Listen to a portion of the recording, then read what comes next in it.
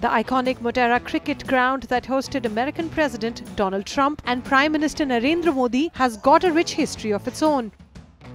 It's the largest cricket stadium in the world and the second biggest stadium overall after North Korea's Rungrado May Day Stadium. The new facility can seat over 110,000 fans, which is over 10,000 more than the iconic Melbourne Cricket Ground. It was recently renovated by the Gujarat Cricket Association at a cost of over 800 crore rupees.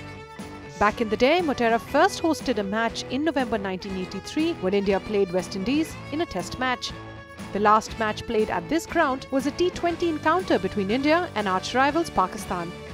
At Motera Cricket Ground, Sunil Gavaskar completed his 10,000 career runs during a series versus Pakistan in 1987. Kapil Dev also broke Richard Hadlee's then world record of 431 wickets.